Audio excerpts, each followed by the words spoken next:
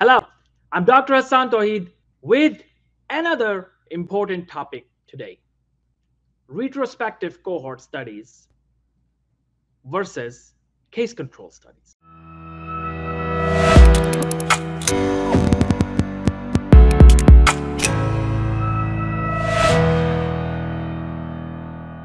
Welcome back.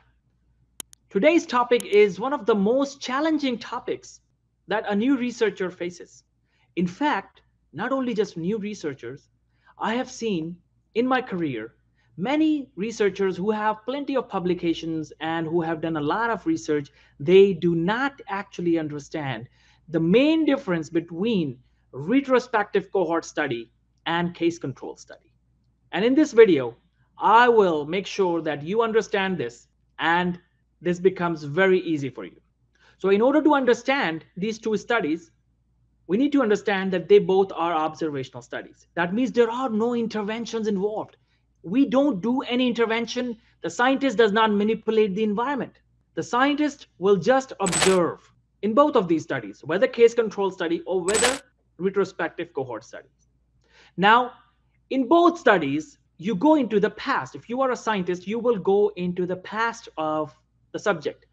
So let's say case control study, you have patients, you are in a hospital, you want to know what happened, what kind of risk factor they were exposed to. So you will look at their clinical records, you will look at their medical records, you will ask questions, you go into their history, you take proper clinical history, and that's how you will know what exactly happened. So you understand the risk factor after going into the past, and then you understand, okay, this happened in the past, that's why they developed this disease. This is the main concept of case control study. Now, retrospective cohort, what do? You go into the past, just like case control. Yes, you go into the past. And what do?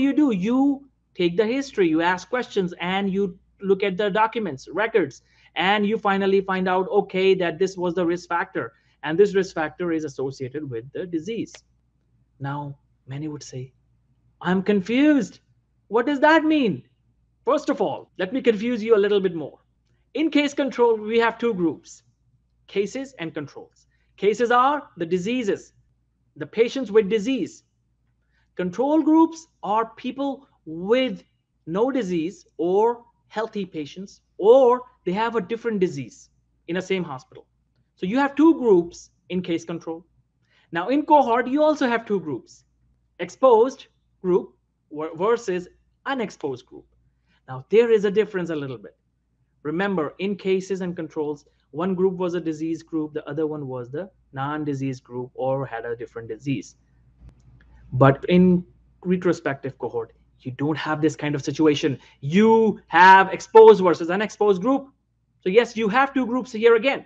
But now what is the major difference? Remember, in case control study, let's say you are studying a rare disease, for example, and you have some patients in the hospital. Let's say you have 10 patients of this disease, and let's say you have 10 healthy patients or 10 patients with a different disease. Now you go into the risk factor and you go into the past and check their records, and you finally find out, okay, this is the problem. Now in retrospective cohort, we don't do something like that. We do something different. So what do we do different? We don't know the disease. We don't select the patients on the basis of disease. Remember, in case control, we selected the population based on the outcome, based on the disease. The sample selection was done based on the disease. We knew the disease. But here we don't know the disease. In cohort, in retrospective cohort, we don't know the disease. Remember, in cohort, whether retrospective or prospective, whether you go into the past or whether you are studying the other kind of cohort that is prospective, in both, you don't know the disease. In prospective cohort, you know the risk factor and you have population and you follow them up in the future and the disease develops later. But in retrospective cohort, the disease has already happened. And when the scientist begins, the disease has already happened and the risk factor has already happened.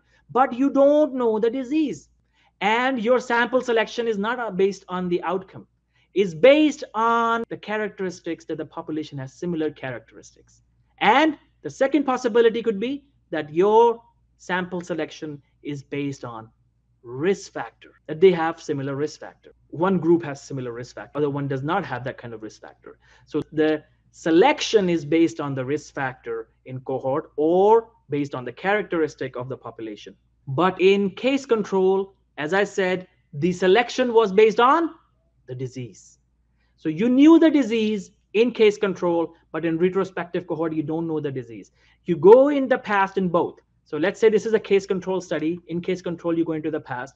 In cohort, you go into the past. In case control, you know the disease. You know what disease you are studying. You have disease patients. You know the patients. Patients are in front of you. But here, you don't know the patients. You don't have the population.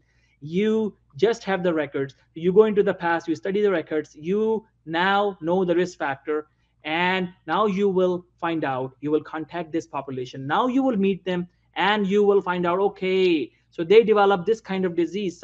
Those who had risk factor, the other group that did not have this risk factor, they did not develop that disease. So you studied their record, and eventually you found out, okay, this disease was happened, or they were affected with this disease. So remember, in retrospective cohort, the disease has already happened, but you don't know which disease.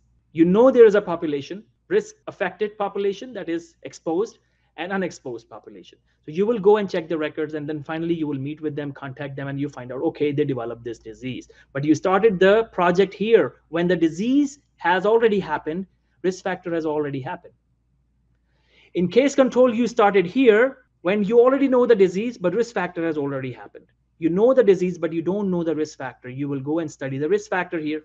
You don't know the risk factor in the case control, but in cohort, retrospective cohort, you know the risk factor, but you don't know the disease. So just remember this. You have to watch this video multiple times to grasp this concept. I want you to be an expert when it comes to this topic. You should not be confused anymore. So remember, in case control, you know the disease, but you don't know the risk factor. But in retrospective cohort, you don't know the disease, but you know the risk factor. And if it's prospective cohort in which you're going into the future, you know the risk factor in the beginning, but you don't know the disease. So in cohort, you never know the disease. Now remember, case control study is good for rare diseases. It is good for rare diseases. But the cohort studies are actually good for common diseases, common problems. So I hope I am able to explain this really well.